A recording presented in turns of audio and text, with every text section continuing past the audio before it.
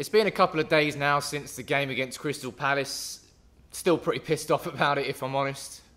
Pissed off about the situation at United. And so is Patrice Evra.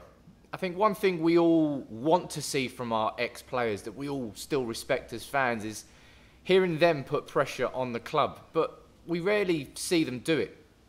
That's a bit different with this video that Evra has released on his Instagram and Facebook page. If you haven't seen it, there's a link in the description. What I'm going to do in this video is react to a few things, a few points that Evra has had to say about United, about Woodward, about Judge, about the Glazers, about everything to do with the problems at United. And I'd love to actually get the chance to speak to Evra. So if you could do me a favour, head over to Twitter, tag Evra, tag United People's TV, at United People's TV in it.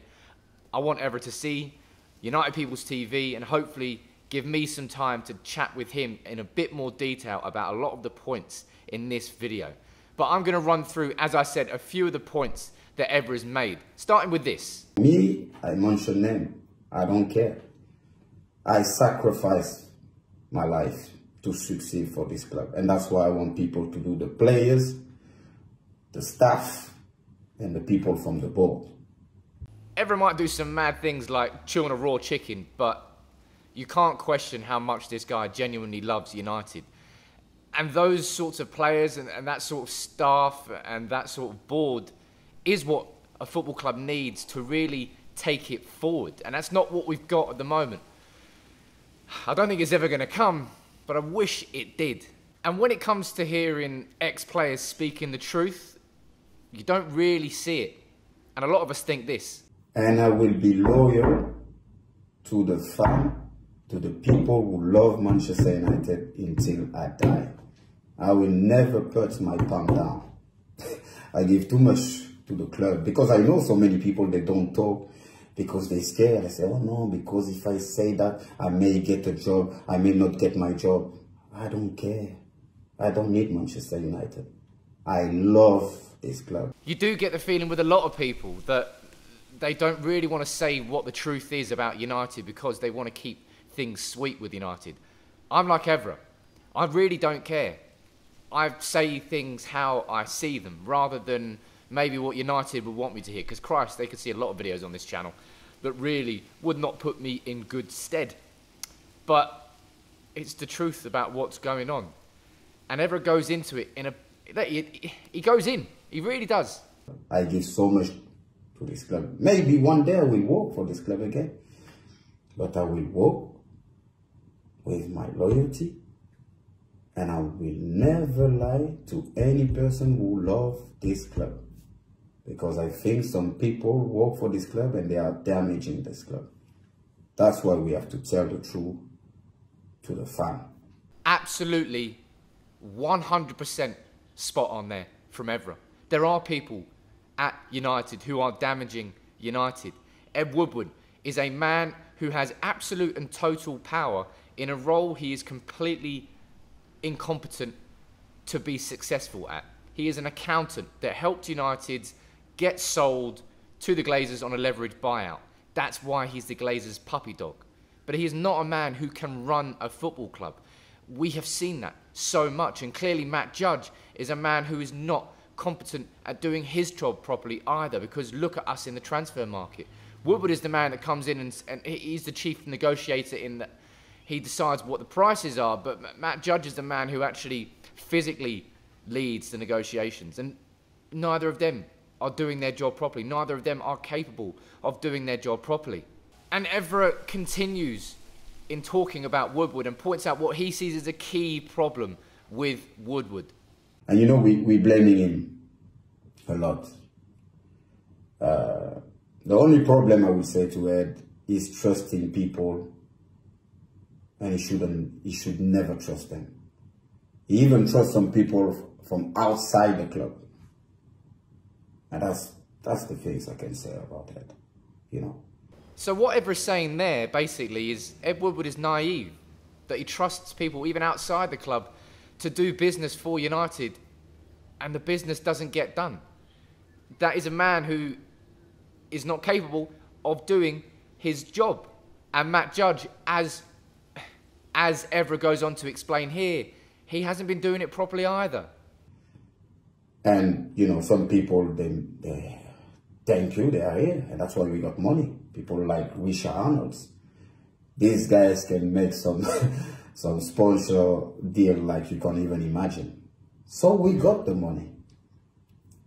But we don't have any player. Because we send the wrong people to speak with them. And all they change that. All they now try to approach the player, try to speak with them, like Ferguson used to do. And plenty of journalists have said this as well about United's style of negotiations. It's not as crisp and clean as it needs to be. And maybe that's a reason why we're so crap at doing it. Because other clubs don't respect how we act. And clearly, Evra doesn't feel that we act in the right way. And I don't think we do either.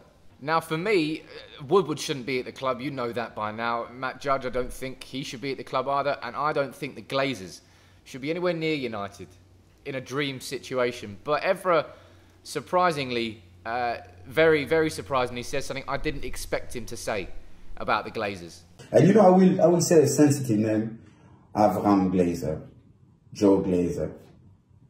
I meet Avram many times. And I know a lot of United fans, they hate the Glazers, but trust me, Avram loves Manchester United and he cares about the club. Sorry, Patrice, but what the fuck are you talking about here? Avram Glazer does not love Manchester United. No Glazer family member has any love for Manchester United, or they would never have bought the club on a leveraged deal in the first place. They wouldn't have burdened United with over £1 billion worth of debt and interest repayments that are being serviced. They wouldn't take annual dividends away from the club when we need the funds for new signings. There's no love there. And if we can call Ed Woodward in being naive, I think we can call Evra naive there for thinking, even thinking, that the Glazers love Manchester United in any way, shape or form. But there's a very interesting point here that he raises in terms of maybe what the Glazers don't know. Because when I had a meeting with him, I remember it was the game against PSG, and I gave him some feedback. He wasn't aware because maybe the people he trusts and the people in charge, they don't give him the right information, you know. So before we say Glazer out, guys, calm down. Because the Glazers' source of information of what's going on at United, who's that going to be? It's going to be Ed Woodward. It's going to be Matt Judge. And I guarantee you that Woodward and Judge do not tell the Glazers what the truth is. They tell the Glazers what they want the Glazers to know. And that's not going to be 100% of the truth. In no way. If they're failing at Woodward is failing at his job, and he has been for years, but because of the share prices at United, and because of the fact that he helped the Glazers buy United, the Glazers will never sack him. So he's just in a position of total power, and he has nobody to answer to. Nobody can point the finger at Woodward and tell him that he's doing his job wrong. And that's just an abuse of power in a position that should not be held by Woodward, that should not be held by Judge. And yes, we've improved in the transfer market, but have we? We've improved in some ways, and in other ways we just haven't at all. And it's a couple of weeks left in the transfer window now, and yeah, look, we may still go on to sign Jadon Sancho. We may still go on to maybe sign a centre-back, maybe a left-back in Alex Telles. But the fact of the matter is that damage has already been done. After 1 week now, instead of the new season bringing new hope and building on a third-place finish last year with key signings that are done early so Solskjaer can prepare, Solskjaer has gone into this season massively underprepared, massively underinvested in. I don't know what the best way to describe it is, but with the rivals around him strengthening, Solskjaer is just having to deal with what he's got. And it's because United are incompetent. Woodward is incompetent. Judge is incompetent. And to see Evra speaking out about the problems, that he may not have said all those things, that's my opinion there, that all three are incompetent. But Evra there saying that there are people at United that are damaging United. I think that's Woodward and Judge. And that's my own personal opinion. But I think Evra knows exactly what he's doing here. And I want to see more players do it. And it's great to see videos like this, because hopefully, look, if Ed Woodward is allowed to hire Neil Ashton as his PR man to push a narrative out there that everything is positive, then I'm allowed to speak about the truth like this, like Evra is allowed to speak about the truth of what really is going on at United, because it seems finally that there is a real...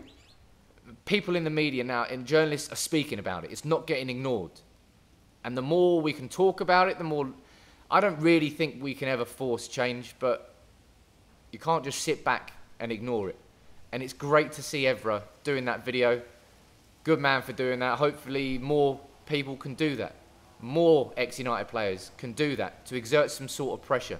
And hopefully Evra will want to speak to me and speak on United People's TV, and maybe we can take this conversation further. But I want to know what you think about the Evra video in the comments below. I want to see more of it from different players, and for more pressure to keep getting put on United's board, so that change maybe in some way, shape or form can happen at United, because change really, really is needed. So please, leave Ole alone. Let him work with what he has.